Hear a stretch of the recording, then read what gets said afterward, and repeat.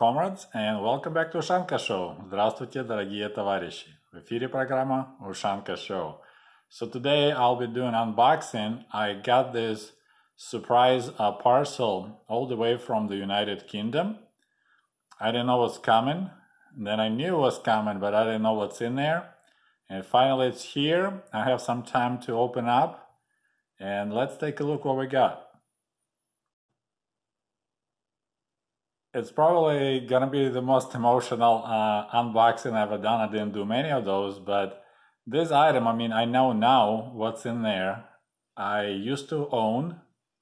I purchased myself back in 1989 for 150 rubles, which was a lot of money back then. It was average monthly salary of the Soviet worker. So picture maybe, I don't know, $3,000-$5,000. And I used it and enjoyed it for many years. And then when I left for America, my brother sold it. He needed money and the thing didn't work right, and he decided to get rid of it. And at that time I didn't think much of it, but recently with my Ushanka Show and stories about Soviet Union, I was kind of getting more and more upset that I lost this item. So let's go and take a look what we got. As I said, once again, it came all the way from United Kingdom.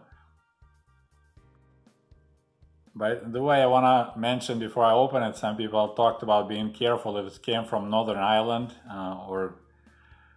The only silly item I expect to get from United Kingdom will be, I think it's called sponge dick.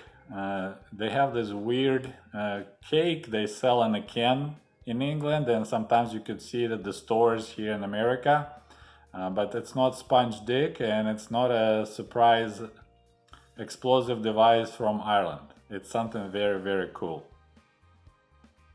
And while we're on the subject of Kiev, K-I-E-V, so this is another example of Russification.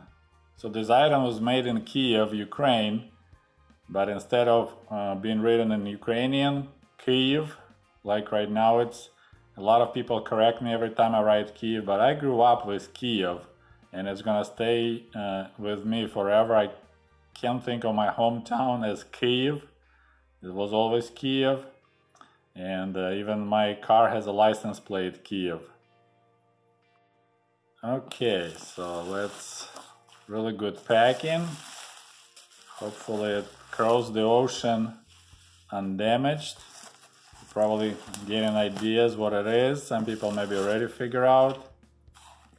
Okay, so this is a camera. It's a Soviet camera made in Kiev, Ukraine, factory called Arsenal. And that's the original case, just like I remember I had. Well built, great shape.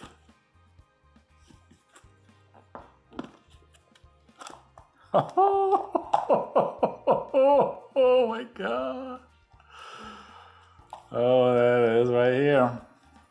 Exactly like mine, one for one.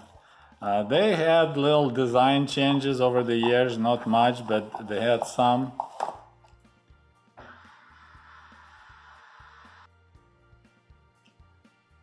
So mine looked just like that. Anna mentioned that Selatoho, that's the model from 1987, based on the serial number, which is 87, 81, 86.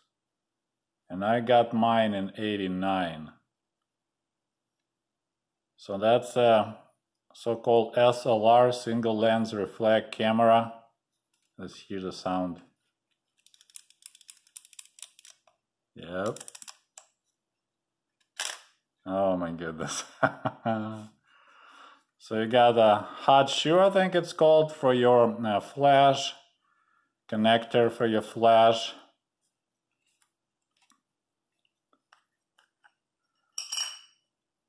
Helios lens. This is a Nikon mount. It just happened that this camera was inspired by the Nikon design, so they utilize same mount So technically I have actually a Nikon camera. I can play, see if my lens will fit in there. Has a compartment for the battery. There's of course tripod.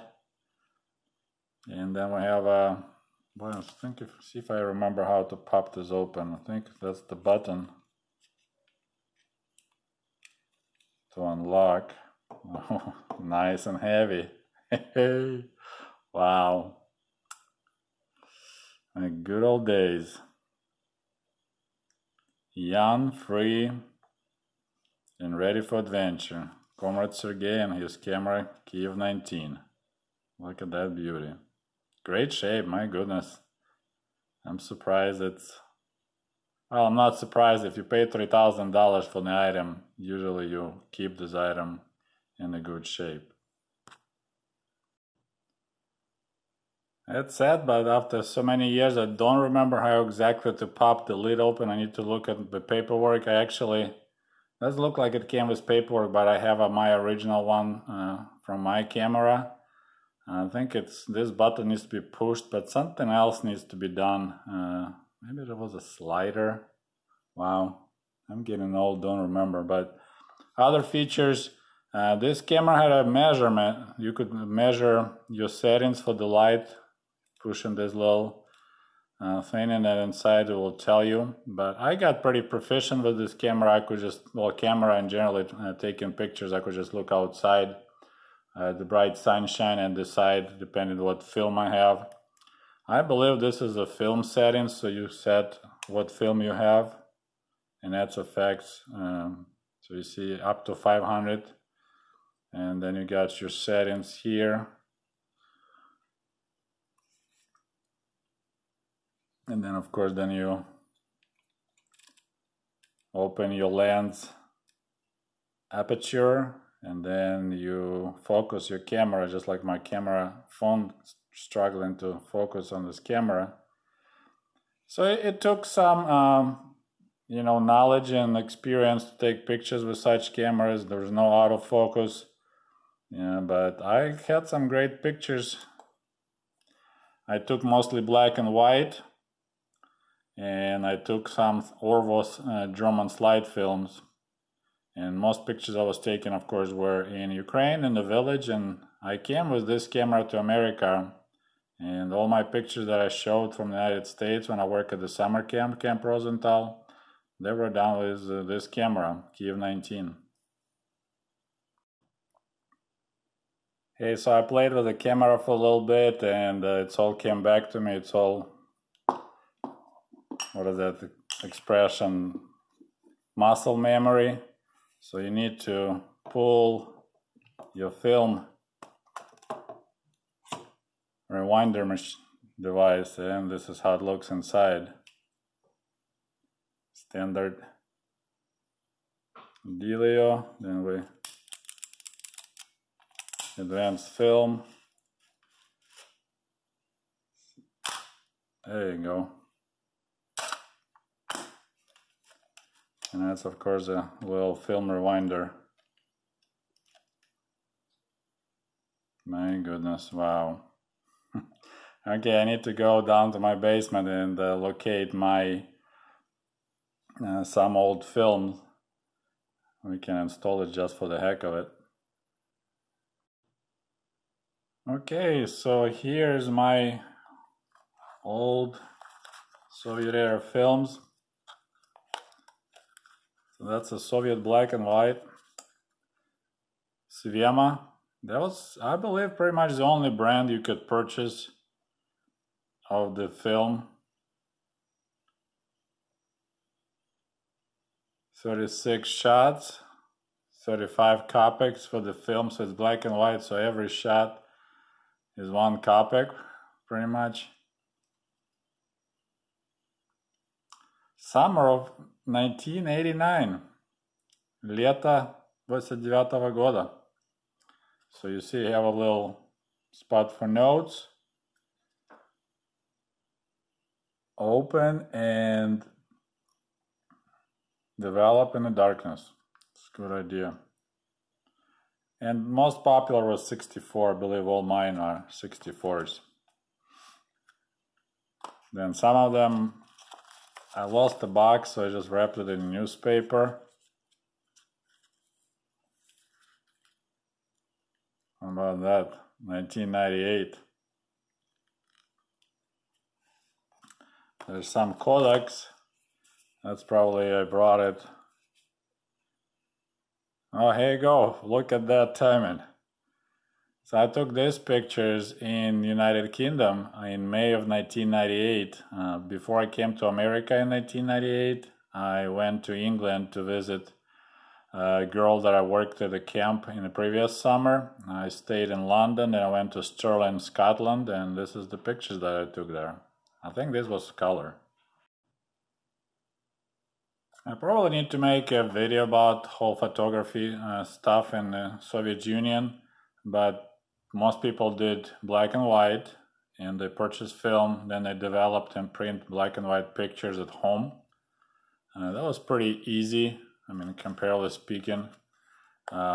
Developing color and printing color at home was literally impossible, it was too complicated. My uncle Misha, he did that. But he was doing it for his job because he was. So yeah, I developed all this film myself, and actually that's why I'm talking to you from Michigan, is because I got hired first summer in 1995 as a photography specialist. The fact that I knew how to develop film and print black and white pictures, that's what attracted attention of camp director. And I worked in 1995 as a photography specialist in Camp Rosenthal. If you read my book, American Diaries 1995, that's the whole story of me being in camp for inner city kids from Chicago. And Prognoz Pagody na 1998. It's interesting, like almost like on purpose I even used the newspaper that tell you the date. Now that's funny. This is 1998 and you probably recognize the vehicle. And that's advertising for the Ford Explorer. So we had a Ford dealership. So 98, this is the Soviet Union gone for 7 years. We had, the dealership was called Winner Ford. And they advertise Ford Explorer. Everything has interesting background. Oh my goodness, wow. That was some advertised newspaper, because here you got some cars for sale. Audi 80 from 1989 with 127,000 kilometers. Audi 100, BMW 318, BMW 730. So as you see, that's that when the German second-hand cars flooded the market and they killed Lada. And this is the film. I'm trying to keep it on the edge so you don't. My goodness, I'll have to print all that again. Let's see, I think it's upside down. Wow, wow. Yep, that's the. You could see Ushanka village, so that's pictures taken in a village. I need to find who still prints these photos, black and white, send them. Had it all reprinted. Some of them. I remember having some of these pictures, some of them low. That's my friends. I think this is Comrade Sergey right here. This one didn't turn out well. You see the difference between digital and film. Some shots that don't turn out well. So this is your one copy wasted. One time I tried to take pictures of the lighting and I wasted the whole film, and then of course I developed, I was trying to catch the lighting, so every time I see lighting I push the shutter and I never could catch it. But of course you don't see it because it's not digital camera, you don't have a screen. So here it actually tells you need to develop the film before June of 1992. And I took this picture in summer of 1990. So this is still, it's interesting. So it's still Soviet Times, but actual film was wrapped in 1998 newspaper. Not sure how that happened. Maybe, oh, I know. I think I took some of my film to America, and while I was working in '95, while I was working as a photography specialist, I actually print my own too, using the cool Kodak equipment and the Kodak chemicals. So I took a little advantage of my position to print some of my old pictures from the '90s. I think that's why it has a '98 on it. And I brought them back and I repacked them. Yep. So yeah, it's really convenient. You have Kiev, Kvartira, home vine. Look how it's misspelled wine. I spelled like vine. And of course, overhead number. I was a nerdy guy. Wow. Glad I kept it. My wife calls me quite often hoarder, but it's all good. And while we're on the topic of taking pictures in the Soviet Union, so this is my slides. So I didn't keep any cartridges. Never thought it would be any value, but this is, you develop the slide film, and then you cut it in. Well, I said we didn't develop.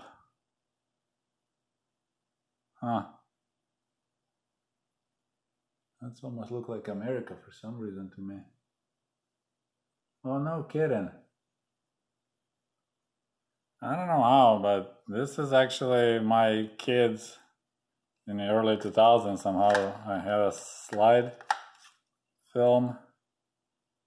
And I think it's my wife's early slides. So this is probably some of the slides I took in the US.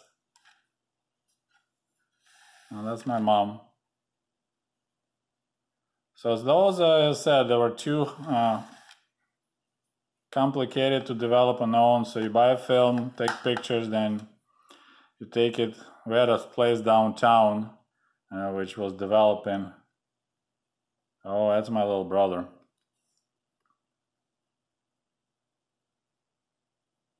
Hard to see. We built this little sand town. And I took a picture of it. So that's his early 90s too. I think it's 91 or 92 because I remember listening to the radio about Ukrainian independence.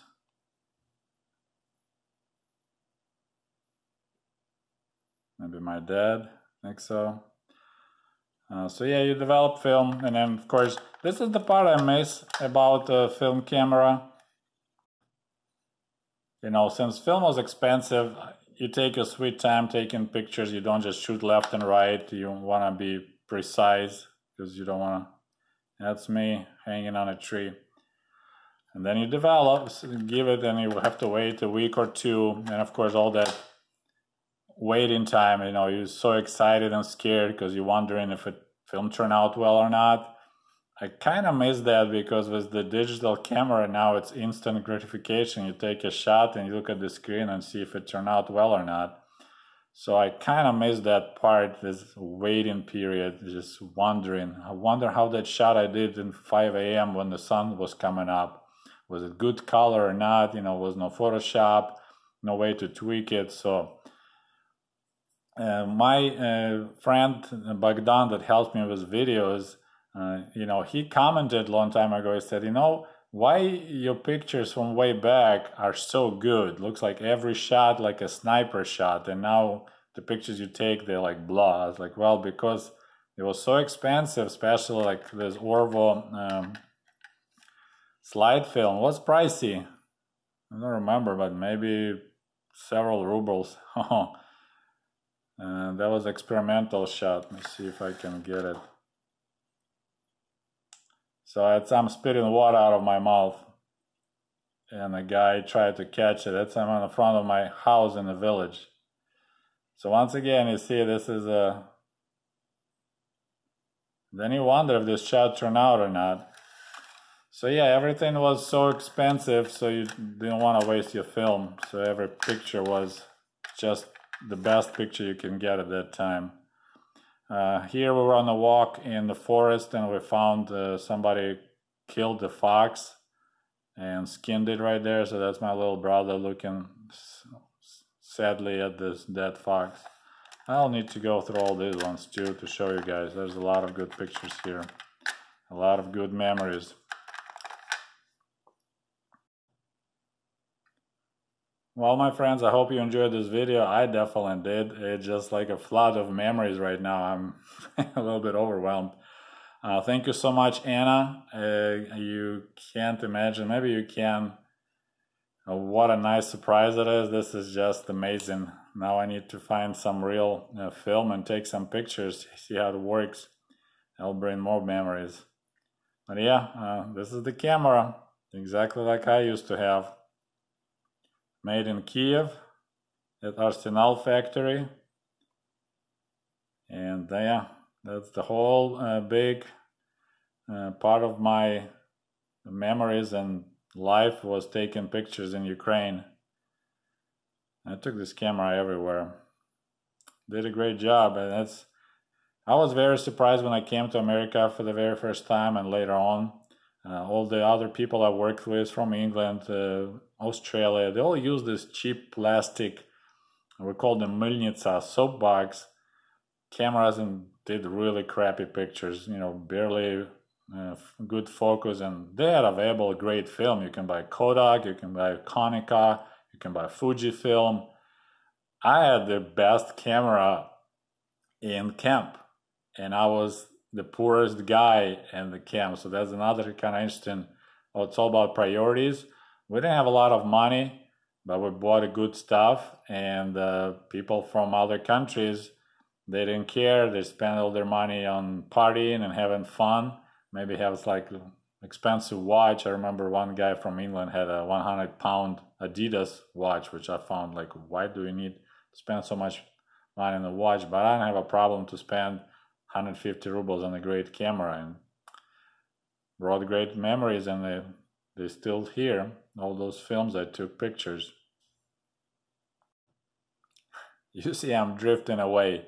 I already said goodbye and then started talking again. So as you see, it's huge part of my life story is this camera and taking pictures, developing pictures. And this is what brought me to America, my Kiev 19 and my skills in developing film and developing and printing black and white pictures. Well, I hope you enjoyed this video. If you feel like surprising me with some present like that, please do. That's how makes me feel special. I'm glad that this is just so awesome. And also, I love getting your postcards. I'll be making separate video, but I got a postcard from Finland, from Helsinki. Thank you so much. That was great. And I also got, so I'll be making separate video, one from Sydney, Australia. So that was fantastic. This is also dying out, all this mail and stuff like that, stamps. So this is also precious. My address is Ushanka Show, P.O. Box 96, Berrien Springs, Michigan, 49103, United States. Okay, well, thank you so much. And once again, thanks, Anna. That was a fantastic surprise. Great. I'm so excited. Bye.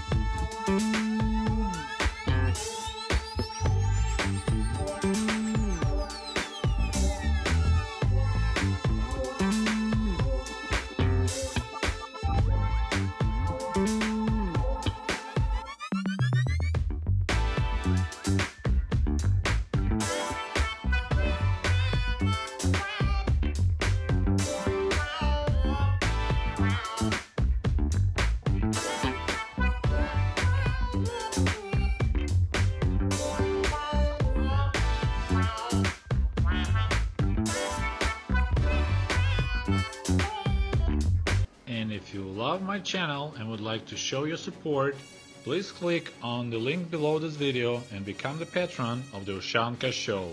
For as little as $1, you can help us grow and create the new, interesting videos about the life in Soviet Union.